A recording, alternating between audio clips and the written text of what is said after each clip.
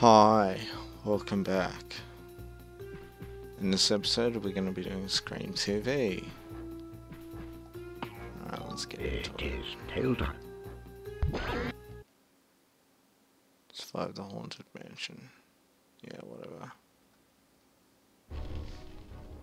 We can just skip this cutscene. Oh, I say. Alright, so today we're going to be getting the first red, we're going to get the third red remote. We're also going to get 2 silver remotes too. And so to do that, we need to collect all of these little collectibles here. And we can also come around to this area where these collectibles will be collected. And I'm gonna do a little cool trick that you can do where like you tell didn't work. Oh. Okay. There we are. So I hit a wall as I was karate kicking, and so that allowed me to have my speed stored, but I could then be able to like get out of that karate kick motion and start a tail bounce, which preserved my speed, if that makes any sense. It's easier to do on the European version. Is bigger than Oliver Reed's boat. So that's like if you live in Australia, it's mainly like PAL.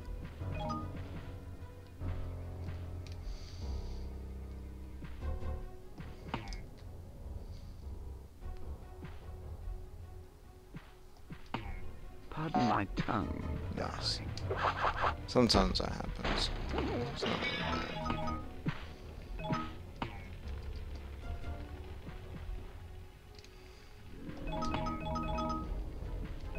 Alright. Shut it. It's kind of a pain in the ass that those tombstones on that climbable wall up there just disappear. Oh yeah, so somebody actually asked me in the comments what these little diamond things do. They look like Mario Kart icons. No. They're actually not. They're just like little hint things. It's like you tell with them, and they just give you a hint at what to do.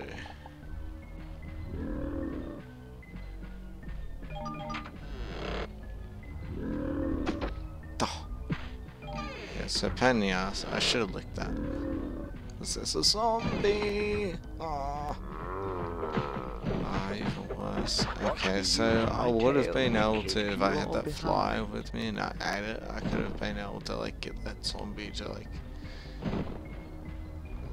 Yeah, those 2 arms would have only produced 1 maybe. Are they together or are they apart? No, they're apart. That's alright. At least.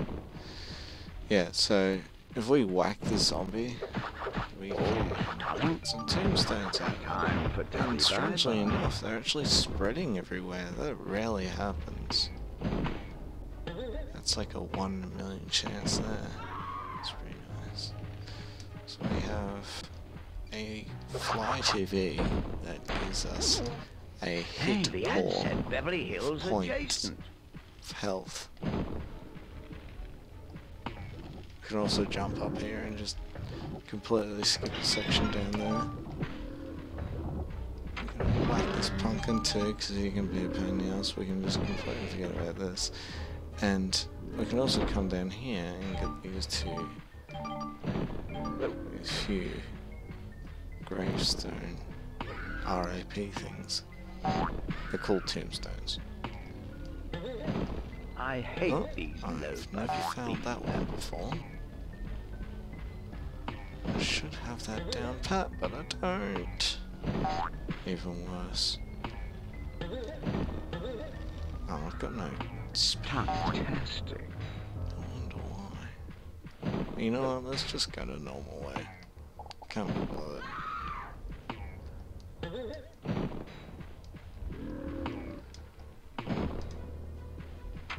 So we come over to this bookshelf over here, and this bookshelf is movable, and come around underneath. through that bookshelf, we can flick a switch, and the switch goes to a room that we're not actually going to go to, because it takes 1,000,000 years to finish. And I don't have 1,000,000 years to finish. Well, I don't really have 1,000,000 years on me. I feel that this cutscene could be skippable. So it gets annoying after a little while. Just gonna get that checkpoint just in case. So we can just jump across this gap. And we thought we were gonna make it, but we didn't, strangely enough.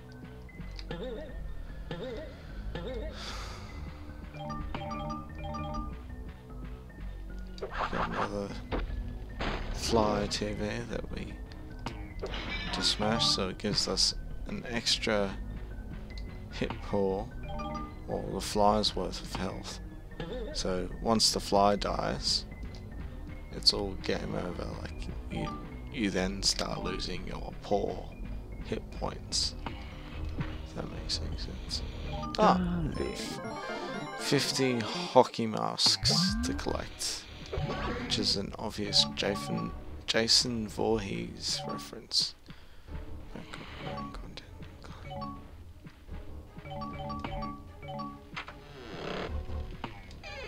Just go on collecting these Jason Voorhees masks,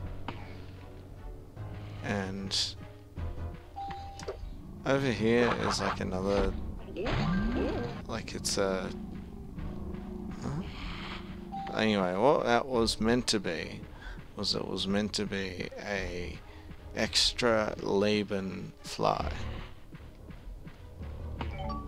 So like you would eat that fly and it would give you an extra Leben.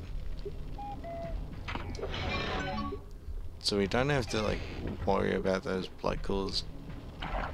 They're just there so we can get the point, the collectibles out of them. So we can collect more of these Jason Voorhees masks.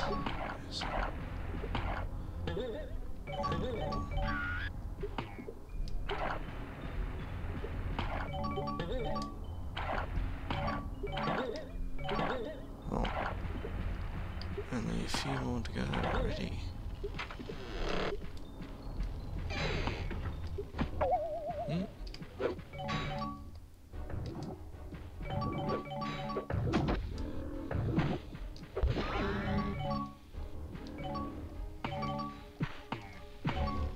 Just getting my kicks. We've got the silver remote now, which is nice. So we have 50. We can get this guy before he... Wow, one hit point of health left. Right, let's be safe. Nice cycle there. Alright, that was kind of cool. Alright, so that switch that we hit earlier, I'm gonna do a skip that will basically prevent that little cutscene from happening. Like that, once you like enter through this door the normal way, it takes you into this little cutscene where like the elevator then like grows, or like goes down a level of what seems, but the developers just made it so like the room enlarges and the door's like completely the same, except that it has a exit flag triggered differently. If that makes any sense. Oh, missed it. It's a little bit hard to set up on a semi-auto bank camera. There we are. Alright, so if you enter it that way, then you'll fuck it up. Oh. You know what, let's just do it with the manual camera. Easier. The thing I like about the manual camera is that no matter what way you go, it's just like, yeah. Alright, so... Alright. If I enter this way, then Gex will do this. And he'll completely skip the elevator cutscene, and it'll just bypass everything. And you don't have to watch a 1,000,000-year long cutscene.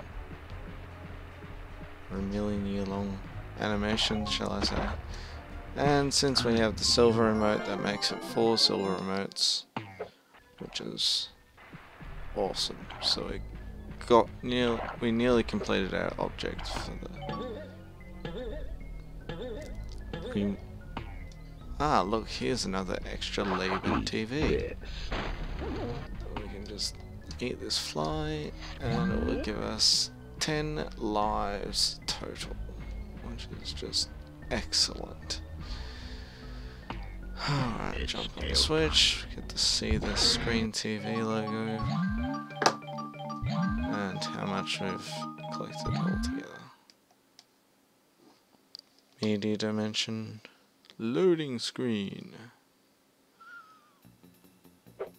and here we are, save game.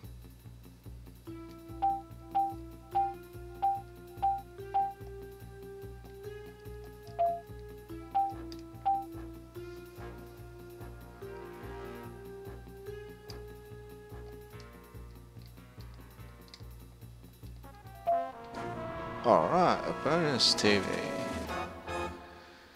I'm not gonna do that this episode, I'm actually gonna end the episode here.